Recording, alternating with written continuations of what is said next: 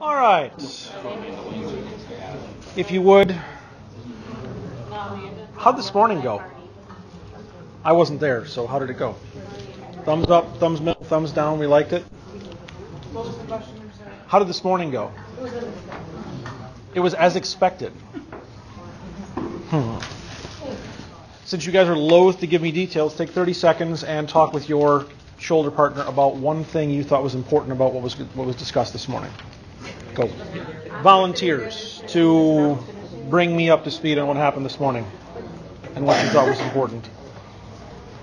We can do this by a show of hands. Volunteers. 2, 1. Yeah. Go ahead. Want me to start? Yes, please. We talked, they usually revisit what we talked about the time before, or even the 2 times before. Felt like the focus was more about positioning kids for success.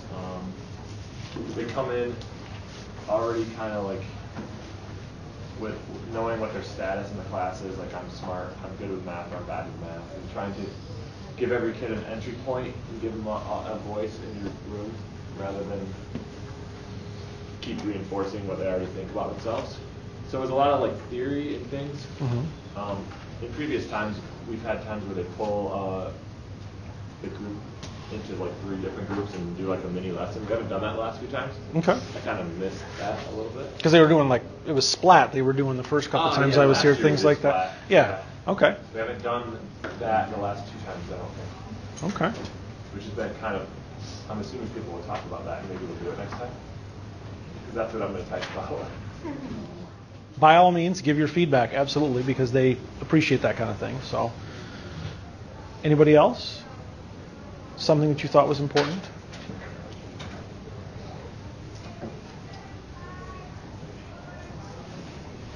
I too thought the piece was important today, and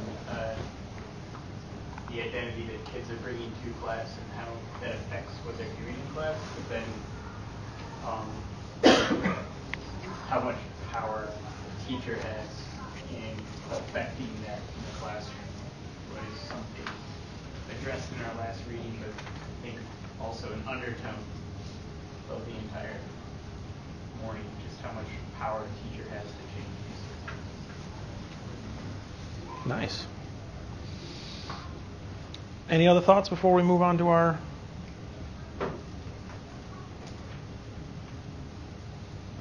No? Well, thank you, gentlemen. I appreciate you sharing.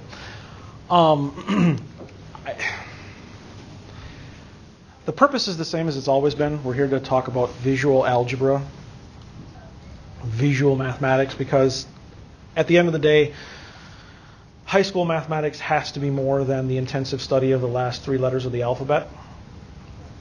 And so we're going to work on today specifically algebra tiles. And no, I'm not going to talk at you the whole time, actually. That just bores me to death and bores you to death even worse. So what Mike and I have devised is a basically a stations activity for you guys to do today where you're going to explore some algebra tiles and representations. Who's used algebra tiles in their classroom? Okay. Take note of the people who have used algebra tiles in their classroom. I would argue that every hand in the room should be up at some point, and I'll make the case as to why here shortly. Those are the standard outcomes from before. We're going to do a little bit of math today, but we're going to do it with algebra tiles as opposed to the way we're used to doing it. And I do want, for just a minute, to have the middle school group from last time who did the tape diagrams reflect on what happened and consider what the high school group might need to know. If middle school is using tape diagrams, what high school teachers need to know that the students are coming in with, the kinds of knowledge. We're going to talk about the CRA progression as a tool for helping students move forward. Who's familiar with CRA if I say that without having to explain what it is? Anybody? No? Okay, good. Then we're going to have some fun. We're going to do some algebra tile stations, and then we're going to talk about how algebra tiles are the beginning, not the end, of anything in particular that you might be doing. And then, of course, your implementation guide, as Rusty and Marcus and Andrew are always pushing us to do. What questions might you have thus far?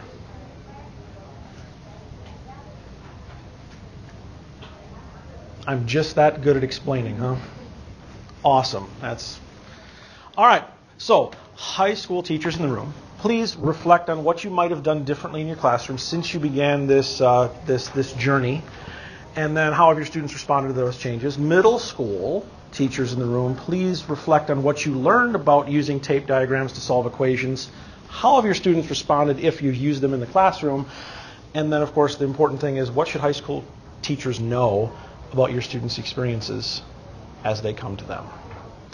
Let's take 5 minutes for that reflection before we solidify something. Are we in middle school and high school groups? You don't have to be. Just if you don't have a high school partner around you might want to find one.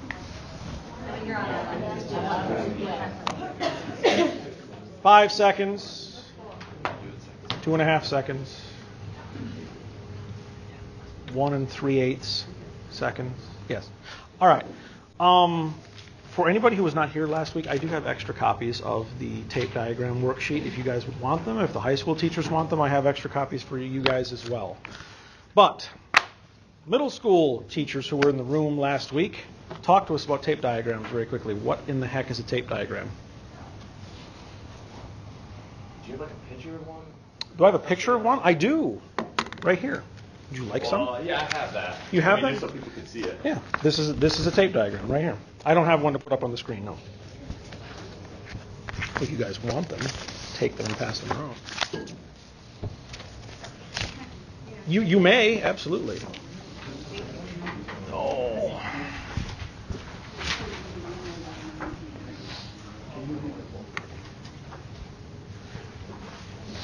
Well, I think it's a great visual way to help students start digging into solving linear equations. Uh-huh. Thank you, sir. Possibly single variable, possible multivariable. And you can come up with different original equations, but to get to the same answer. So a reinforcement answer also where you can work to solve an answer, but you also get to that same answer at some point. Kind of that open-middled idea is you get the choice of how you want to solve the problem. We're going to get the same answer in the end, but yeah. Has anybody used them in their classroom? How did you use them?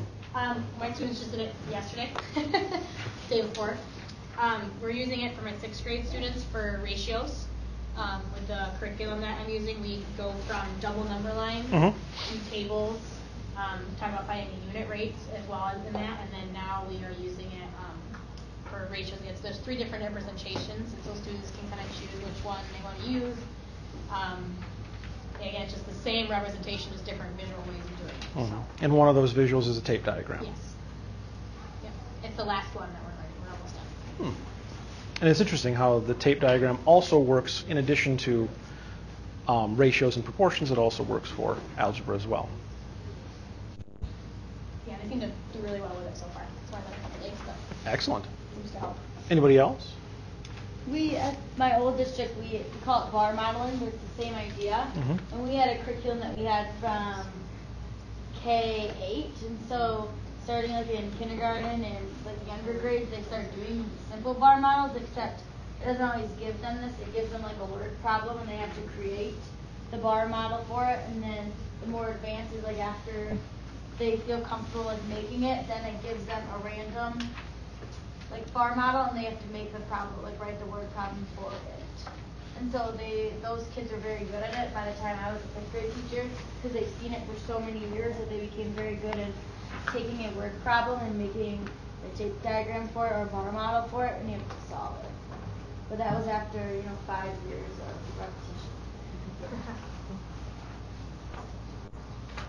repetition. Other? Yes, sir. I took like the simplest page 1 diagram on here because my 8th grade class we run study patterns, and they work with the tiles and some maths, and then they find out which ones are greater, and then they start doing some simplification of variables, and then I put one of these on for a warm-up because I do a warm-up every day. And so then it kind of led into their solving a linear equation before we actually get to that unit. So I want to put up a few every month until we get to chapter 4 when they actually start getting to linear equations, and it tied in nicely because we were writing equations before we even get there. Mm-hmm. And your students seem to experience success with the representation? Yeah, because they're so used to all the visuals that we've been doing with all the maths and the patterns, that when I put this up, it's more, they were eager, 8th grade anyway, for it was a mini challenge to them, I think. And they were eager, and most of them were diving into it. I had to share with their own partner then outside of class, and then we kind of wrote an equation together, but you always have kids that are writing the equation for arrows and just putting the equation on the board. Nice. Other thoughts? High school teachers, when you deal in solving equations, is there a preferred method that you have that you want students to do, or are there multiple methods? If so, what are they? Just curious.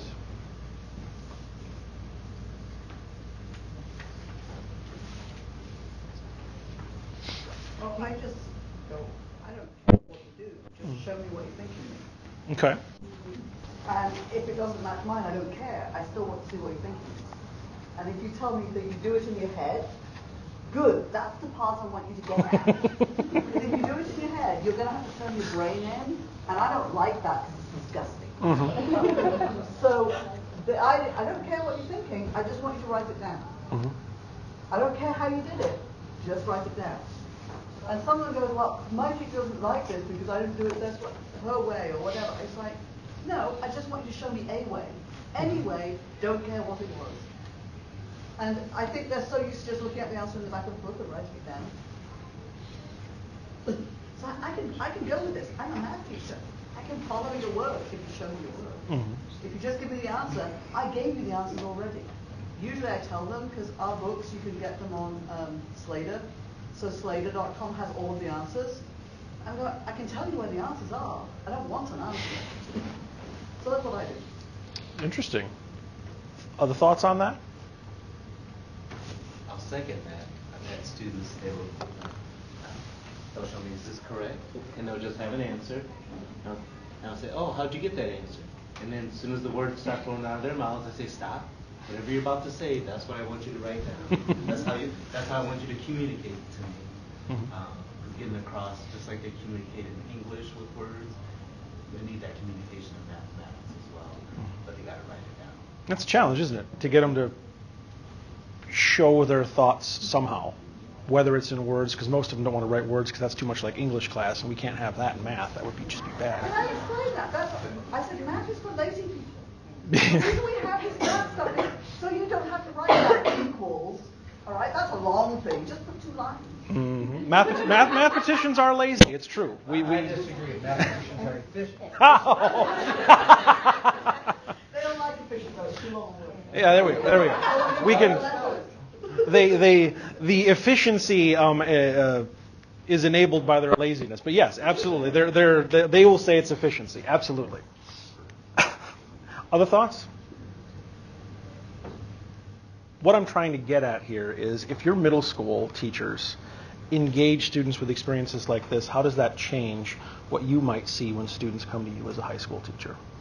You don't have to answer that, but that's something you need to think about and something you have to be prepared to deal with.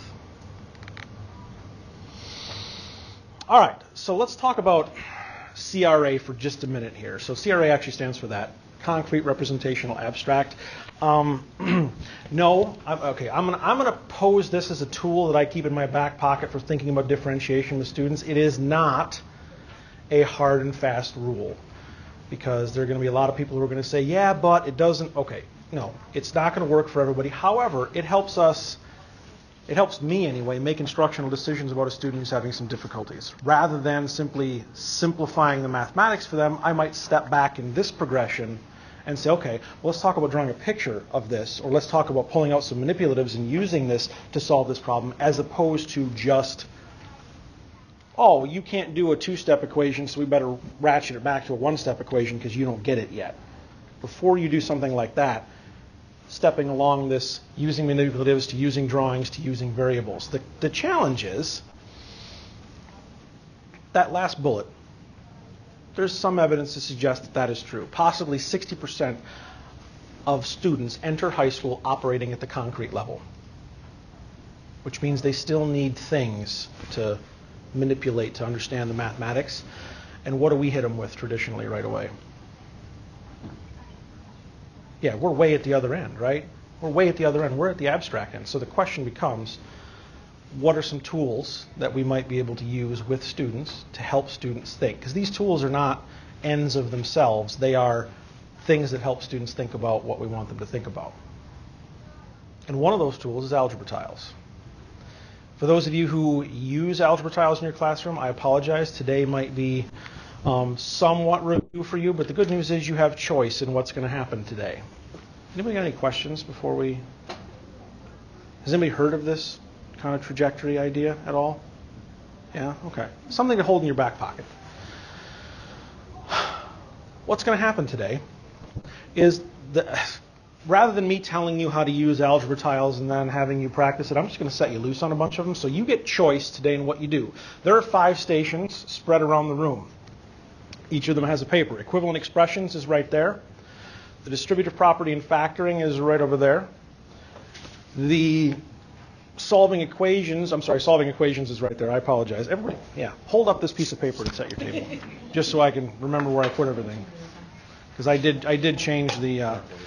So, equivalent expressions, solving equations, distributive property and factoring, binomial and trinomial multiplication, factoring, and then completing the square in the middle table. And this is going to be a rotating stations activity. I'm going to give you guys 15 minutes at every station.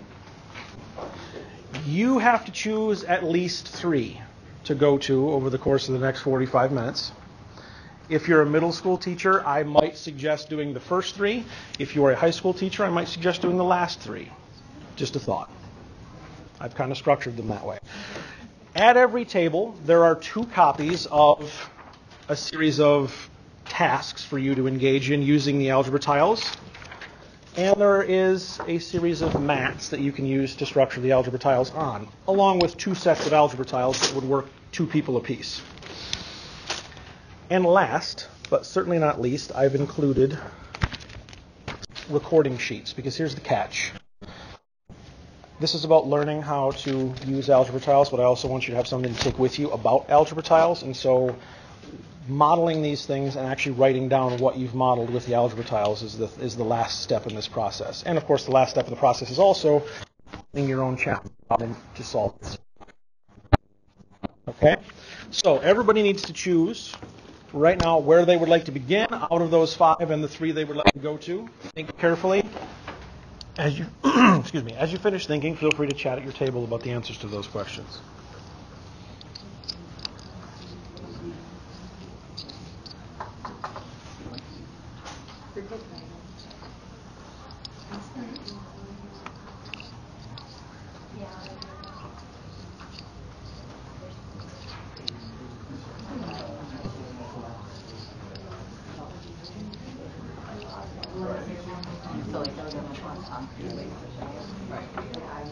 Completing the square wasn't so bad. This one here.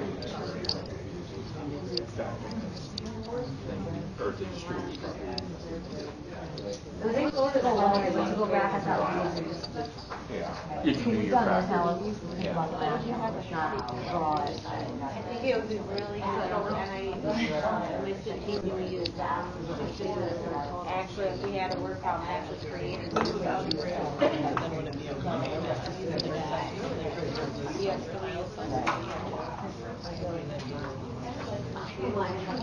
What do you do like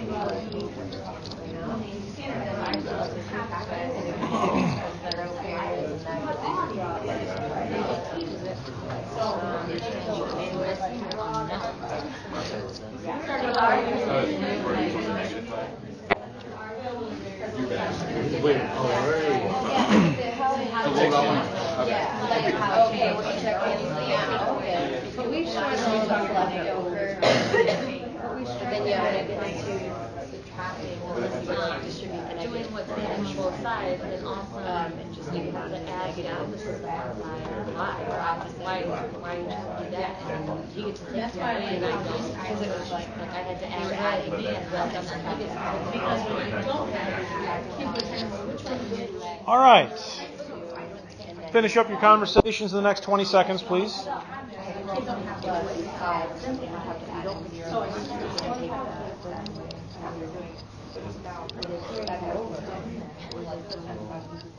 Ten seconds.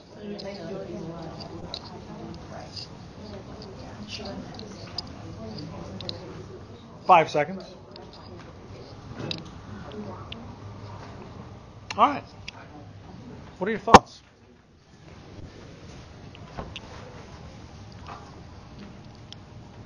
What struck you as important enough in your group to share with the whole group?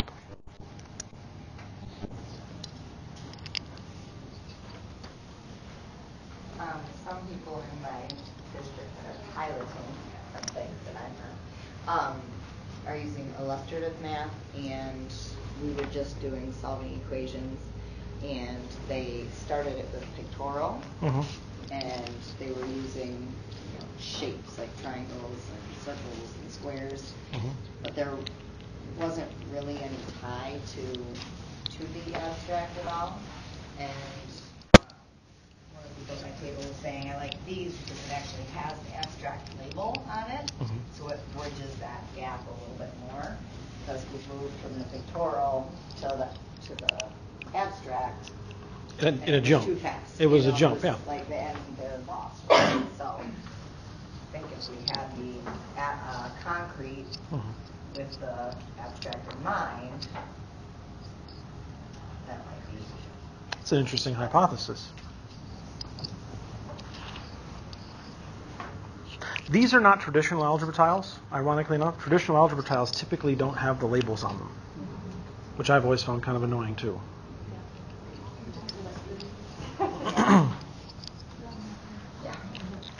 Other thoughts? Yeah, I'm going to know. These are not mine. They're Mike's, so please don't steal any. I was going to say, there's a raffle for people to get them. I think he might be mad at me if I gave them all away.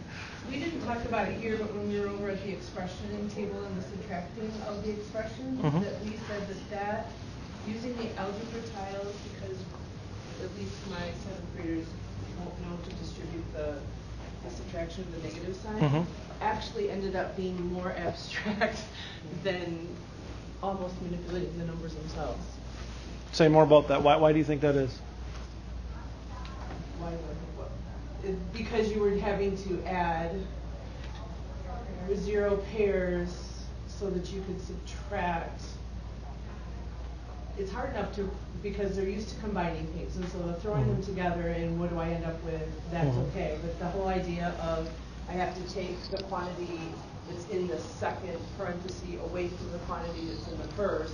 I mean, that in itself is a little bit different because we're not throwing them together anymore. But then when it's subtract and then in parentheses there's a negative, it just, you had to really think hard about what do I do with the x's in terms of the 0 pairs so that I can get rid of, and then what do I do with the constants? Subtracting a negative is always the tricky one, because it's, no matter what context you use, it's difficult to make sense of that for students. And I don't know that this is any better or worse than any other one. You look like you have a follow-up on this? Yeah, because the other chart that I have has 2 sides. So one side's positive, one side's negative. So if you have a negative, you flip it over, right? So when you've got things in parentheses, I use plastic bags. In a plastic bag, right, doesn't matter if they're positive or negative, but then you have to flip the whole plastic bag over. Flip the whole plastic bag over, you see the way change colors. And I like that better than these separate positives and negatives. Just my There are multiple ways to think about this, absolutely. One last thought before I set you guys loose here, because we're just about done.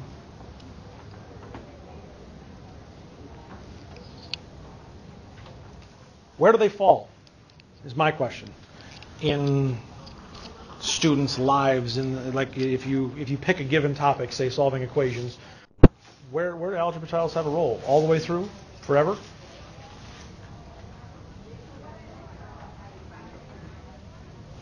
Yes, sir. The R. I'm struggling to remember. Representational? I thought it would lie there and be a nice bridge between the two. And the point is, you don't want to hang around on algebra tiles forever, right? Eventually, you want to transition kids off of them because our ultimate goal is for kids to be able to do abstract work. And that was the challenge of this question: is how would you do it? How would you the number one complaint I hear from elementary school teachers about using manipulatives is, well, yeah, but then the kids need them all the time. How could you deliberately transition kids off of using algebra tiles? I feel like when we use them at our school, the kids kind of wean themselves off because it takes so much longer for them to get the tiles out and move them around and do everything. After a while, they're just like, what's the shortcut? How can I do this without these? For them, it's very time-consuming and burdensome to try to draw them out. And I would say, even not being an elementary teacher, but even at the elementary level, you might be able to say, oh my goodness, I forgot them today. What do we do? Like, we have been using them. Does anybody have an idea for how we could do it without having them here? And sort of see if you can get them more to want to wean themselves from it. Anybody else? I match up the symbol with what we did with the tile. So if we had x plus 3 is negative 5, and we had to put, negative 3 in there, I would write if there was a negative 3 that we, combined it with to make the 0 here. And that's good practice to connect. The symbol to. Yeah, to connect notation with the tile. Absolutely, that's good stuff. Another option would be to give them problems that are not easy to model using algebra tiles. If a kid wants to use an algebra tile all the time, switch them. Give them a fractional coefficient in some way, or give them numbers that are too large, because you don't have enough algebra tiles. So solving something like 5x plus 23 equals 76 is going to be a problem. Like, that's an issue, and it forces them to move away from the thing that they're leaning on as a crutch. And that's the same thing I tell elementary teachers: just extend the number range before you force them into something more abstract. Anybody else have a last closing comment? Because I'm done after this. I wanted to give you guys time to work on your implementation guides and the survey that you're supposed to take. Going once, going twice. Sold to the lady in the pink hat. Thank you all very much, and good luck on those things. If you need my help, I will be around. And thank you for putting those back in the bag so I can actually leave on time now.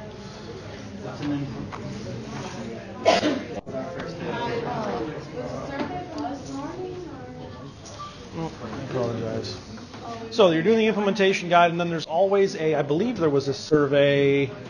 I don't know if that's correct. That might be the wrong. It'll be D3. It'd be D3. Yes, I apologize. I didn't change the slide. No, you did the AM. This will be the feedback for me and Mike. Yes, change that to D3, please. I apologize. And that is feedback that Mike and I get. So, by all means, be honest, and we do our best to take into account your feedback every time.